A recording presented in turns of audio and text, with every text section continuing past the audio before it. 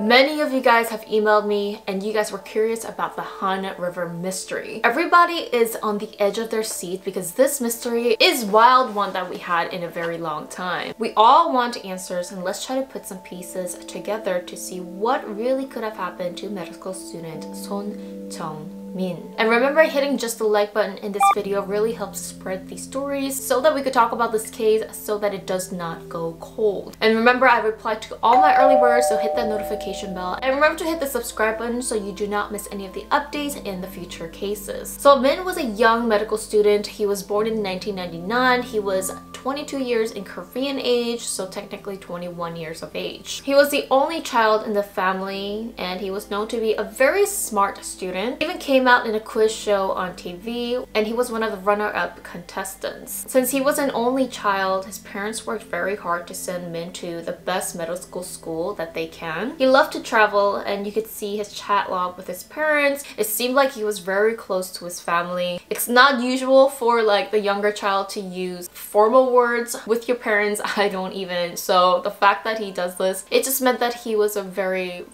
bright, smart, respectful kid. On April 25th, he told his family that he was gonna go meet up with a friend, A. This was around 10:30 p.m. and you could see inside the apartment elevator CCTV that he was fixing up his shirt and hair just to get ready for this night outing. He lived right near Panpo Hangang-공원, which is the famous Han River in Panpo area of Seoul. You guys have probably heard a lot about the Han River Park. It's where a lot of people go to just relax, and especially during the COVID days because a lot of bars and restaurants close early. A lot of young adults go to the Han River to drink and hang out with friends just because there's nowhere else to go. And a lot of people drink at night and they stay there till like morning sometimes. I've done it before. You could see Min and friend A meet up at the river, and they were buying some alcohol at the convenience store. It was said that they bought a lot of alcohol, which this part just doesn't make sense to me because they bought about 4 bottles of soju, 3 bottles of rice wine, and 2 bottles of a little bit of a weaker soju type. Regardless, it's 9 bottles of alcohol in the end. It's 2 people.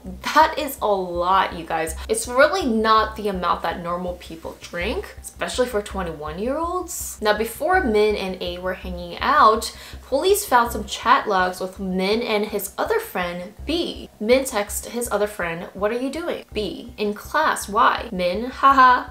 A wants to drink with me all of a sudden." Now, it's the first time he said this. Then Min tries to invite friend B over, and B says that he can't make it, and Min says, "He's never been like this. I'm taken back," referring to friend A for inviting Min to hang out in a long time. Then friend B says, "That's new. It's like the dead person came back alive." Min's mother then texts Min around 1:30 a.m. telling him not to drink too much, and then supposedly Min uploads a Instagram video or a story of him and A dancing around kind of drunk and tipsy. So it seemed like they were having a fun day at the moment. So this is the moment when timeline gets a little bit foggy. Supposedly around 3:30 a.m., A calls his father saying that Min will not wake up because he's intoxicated. A's father supposedly tells A, "Please wake your friend up and you come home." Then it's 4:30 a.m. and friend A is seen leaving the river park and took a taxi ride home. Now supposedly A, when he got home, he told his parents that he couldn't really find Min. So supposedly at around 5 a.m. that's when A's parents and A come back to the river to look for Min. The CCTV shows A and his parents looking for Min, and this footage is bizarre because A has his hands in his pocket. He seems like he's still a little bit intoxicated, like he's still drunk. He hasn't really woken up yet. He's seen like laying on the ground. I mean, this is bizarre. So here's the strange part number 1. Why is A's parents and A there looking for Min and not Min's parents? Now later it was revealed that they never alerted Min's parents that Min was missing until 5:30 a.m. when they just couldn't find Min. Why wouldn't you call the missing child's parents and both of the parents come all the way to the river to look for someone else's child? Or maybe they knew that their son was out drinking late with his friends, so they felt bad calling the parents because they felt kind of responsible. So maybe they thought they would have found Min right there sleeping on the ground and they felt a little bit embarrassed. I don't know. But But it is odd that if you thought that maybe he was lying on the ground, drunk, sleeping somewhere, why did both of the parents at 5 a.m. come out to look for someone? Unless they already knew that something possibly could have went really sour. So Min's parents came out to look for Min, everyone together, and obviously what's the first thing you do? Min's mother tried to call Min's cell phone. That's the first thing you do when you want to look for someone, call their cell phone. But this is when A picked up the phone. All this time, A had Min's phone in his pocket. Now when Min's mother asked A, why do you have his phone? A said he doesn't know. He doesn't remember. He thinks it got switched while they were drunk. But again, strange part number 2, they have 2 different phones. It was said that Min used a Galaxy Samsung phone and A used an iPhone. So the fact that even if he was tipsy or drunk, that he didn't know that the phone was switched. And if you guys know, I've been an iPhone user and an Android user, and those two are very different. It's so hard to use an Android when you've been using an iPhone for the longest time and vice versa. So in conclusion, A claims that he doesn't remember what happened between 2 to 5 a.m. because he was so drunk. Again, they bought 9 bottles of alcohol, so in a way, if you drink, let's say like 3.5 bottles each, oh my god, I'm sure you wouldn't remember. So while everybody is looking for Min now, Min's father asked A's father to give the shoe that A wore that day, just in case, you know, that there's some kind of evidence there, some kind of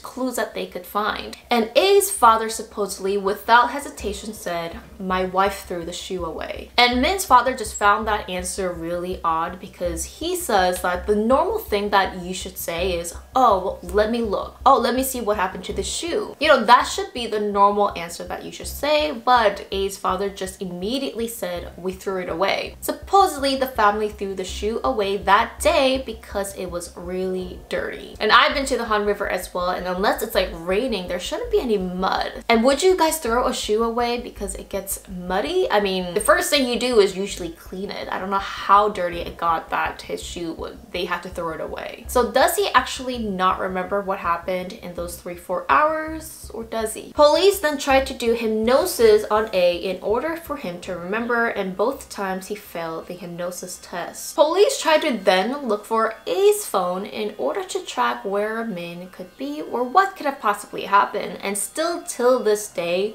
A's phone have not been found.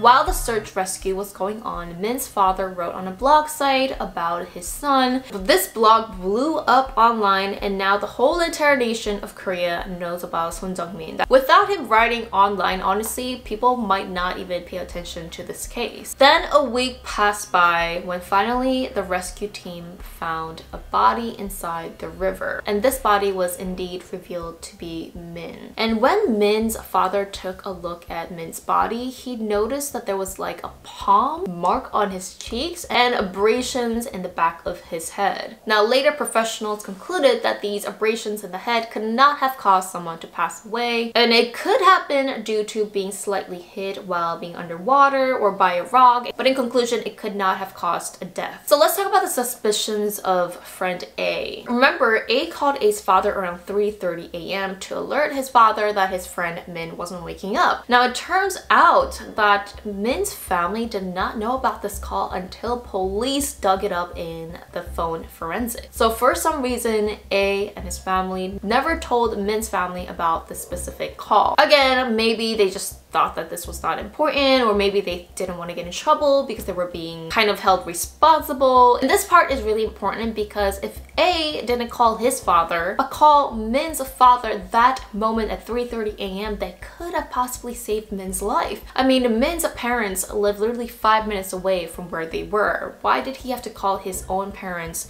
to alert that his friend wasn't waking up? Sometime between 2 to 4 a.m., A testified saying that Min was running around ground making weird noises. And during the time when A tried to get Min up from the ground, this is when his shoes got dirty. Then A fell back asleep shortly after. He woke up and he saw that Min was no longer there, and that's when he decided to come home. Another strange part, police did a forensic evidence on Min's phone, technically that A had, and they found that A never called his own phone that probably Min had if the phones were mixed up. Isn't this really strange? I mean, the first thing that you do if you lost your own phone and your friend had it and you don't know where your friend went when you woke up, wouldn't the first thing you try to do is to call the phone? Now, it was said that Min's phone that A had no passcode in it, so he was able to access that phone. It was also revealed that A got a new temporary phone the next day, which a lot of people say this is a behavior that someone does when you know you're never going to find or want to find your phone again. Now, a very recent picture by a witness or bystander that took a picture of Min and A that day came forward and submitted this picture to the police. A couple of the witnesses that saw Min and A that day says that the two boys were throwing up due to being under influence of alcohol. At 2:10 a.m., Min was on the ground, passed out, and A went on top of Min and lied down. 2:15 a.m., A went through the pockets of Min and took something, according to the witness. 2:18, A tries to wake Min up by grabbing his hands and Min just fell to the ground. 2:50 a.m., the two just lied on the ground.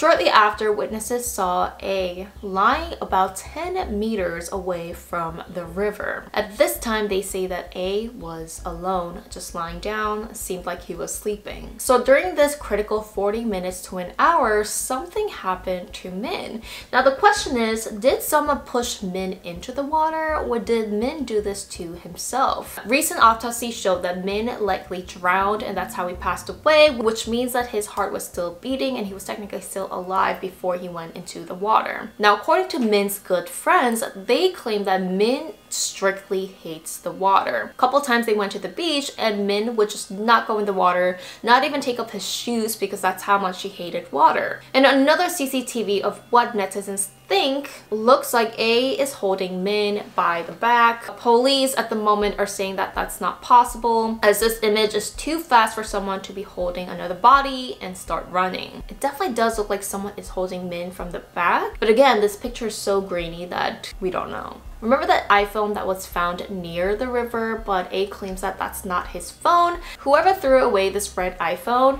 they took the SIM card out and it was totally busted, like someone did not want them to find this phone. And in these CCTV footages, people are saying that it seems like A has a red iPhone. What is this red thing that's popping out time to time? Again, is this because of grainy image? Is this his wallet? What is this red thing that is in his pocket? This has not been confirmed. Police also recently found a video from Min's phone, and this is a video filmed that day between the two friends where Min is seen saying, "You were really wrong about the golden." Then A is supposedly seen kneeling down as a joke. Now, what is this golden word? People are just trying to figure out what this golden means, and police supposedly say golden is the name of a hip-hop singer, but netizens are not believing this because it doesn't really make sense. Like, but if you put that together, you were really wrong about the singer. Like, it sounds a little off, it sounds a little weird. So we still don't know what this golden means and what kind of exchange that they had. There was a possible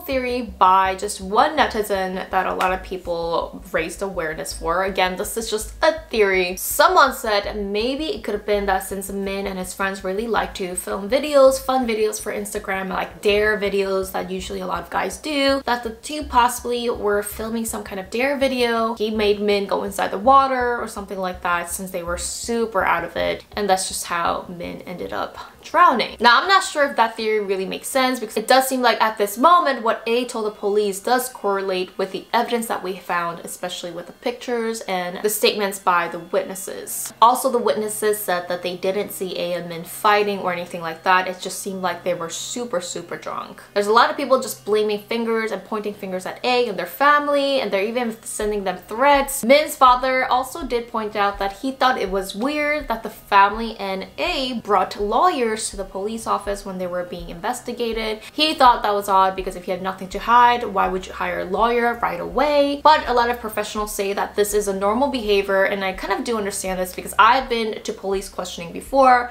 Not that I did anything wrong, but I've been to police station and being questioned, and I know a lot of people bring lawyers even for the smallest, weirdest thing because, you know, they've never been through this. They've never been through police questioning. So the biggest mystery and question that we have is, how did Min get from the ground to the water? And why did A want to drink and hang out with Min that day? And what was the reason that they drank so much alcohol? And what was the reason why A took Min's phone? Or was there something that he wanted to find out about Min, or wanted to get something out of him? Do you think that A did something to Min rather accidentally or intentionally that led Min to end up in the water? Let me know what you guys have thought. If there's any developing updates, I will keep you guys updated. If you have nothing else to watch next, let me suggest you these videos for you to watch.